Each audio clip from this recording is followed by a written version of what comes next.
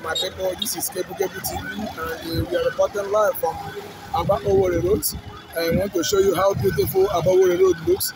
And I just noticed there's a sensitization going on by road safety in conjunction with the Shell Petroleum, so that they can be able to sensitize the people. The need for you to use your seatbelt, and the need for you to drive carefully and also meet your people which you left at the home or in the villages as you are traveling. So this is going on now. This is Aba-Owerri Road by the Market junction.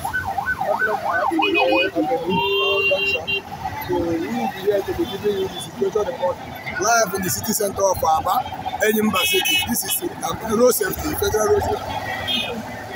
So they are doing a serious sensitization on the needs for you to wear your seatbelt, on the needs for you to drive carefully, on the needs for you to apply caution to anything you want, so that you can be careful.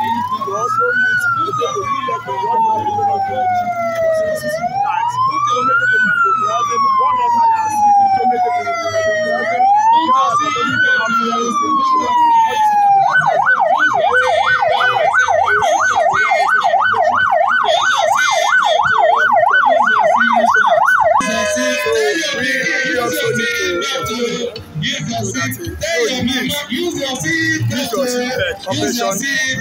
whether you are on the highway or whether you are so today being Thursday, the 14th day of December 2023, it's happening live in the city center of Aba. This is a sensitization program in conjunction with Federal Road Safety and also Shell Petroleum. They are doing sensitization so that you know the need for you to mind how you drive, maintain your speed length, use your seatbelt, and so many other things. So we're giving you all those. Get your driver's license. If you don't have one, get one. Yeah, so as I was telling you guys, it's all about sensitization. It's all about driving education being handled by Federal Road Safety in conjunction with the Shell Petroleum. They map up today, being Thursday, the 14th day of December 2023, to sensitize our people the need for you to have all the driving educations, all the things that you needed in your car before embarking on any journey, and also the need for you to always wear your seatbelt, whether you are on a highway, whether you are inside the town. The need for you to do this. Again, I also need to encourage and also appreciate our state government for making sure that our roads are always clean and neat. You can confirm it yourself. This is Aba-Owerri Road. Very close to, you can see this very junction. You know this side. This is Aba-Owerri Road by St. Paul's. So we are and all this in life and the stable of Kebu TV, and for you to be a good citizen of this country is very, very welcome.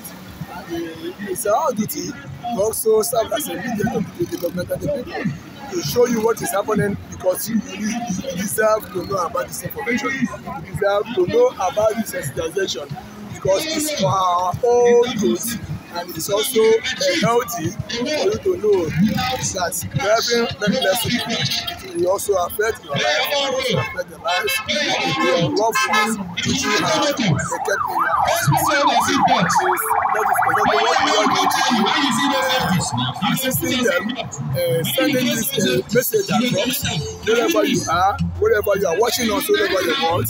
Road safety is doing a sensitization, and they're doing this in conjunction with the Shell Petroleum. The same Shell Petroleum is also the same company. They are really coming up, and it's quite impressive. They also donated the fire truck yesterday to Aba Fire Service, which I was also there live to give you guys the report. Then today, they are partnering with the road safety, Frsc, to sensitize the people the need for them to know the worth of their life. That is why you say several roads fuller lives. Because when our road ourselves, our life will be returned. Nothing will cut short of that life which God gave us. So we will be here to show you guys, at least I'm not working, I'm reporting live.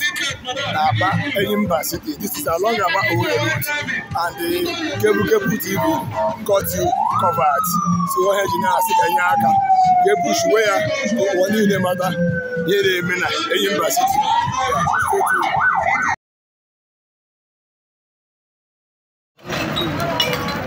Oh, him no. This is along Enugu Port Express Road. This is an incident that happened, which I reported on my Facebook page. With a total gridlock. But the news, this is a very close to Umadoro Junction along Enugu Port Express Road. But the story behind this incident, behind this accident, is still unraveled. It's still very, very sketchy. That we are still trying to find out exactly what happened. But just stay tuned for more. So okay, in the homeland, thank God, homeland have just abandoned. This thing, investigate what happened, and we also pray that the authorities or even federal government should do as well to empower and also give federal get these people a tow truck so that they can be able to convey most of these things. Here we hear Amaho. I got the way one, right? Hospital.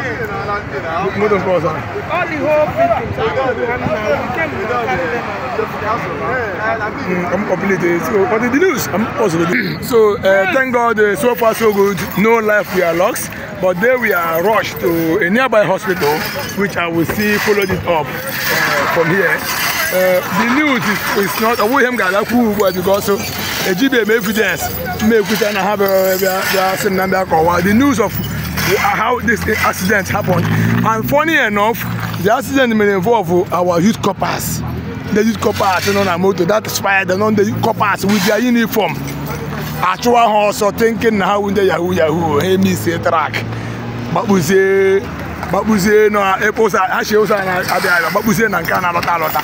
According to the news, this motor now, these trackers are now I can see with the speed, and these trackers are open empty crates. Okay, so empty crates. So the driver of the car was also seriously injured. So Amamoto say Apokaka. But thank God for Nigerian police. Thank God for road safety. They have been here to make sure that the story for sanity, so that this road will also be open for traffic, because you can see a lot of damage, you can see a lot of broken bottles. The condition of this road until he finish here. Today is Thursday, the 14th day of December 2023, and you are watching this from Kebu TV, and it's our duty to make sure we give you feedback on what is happening. Thank you for sticking around.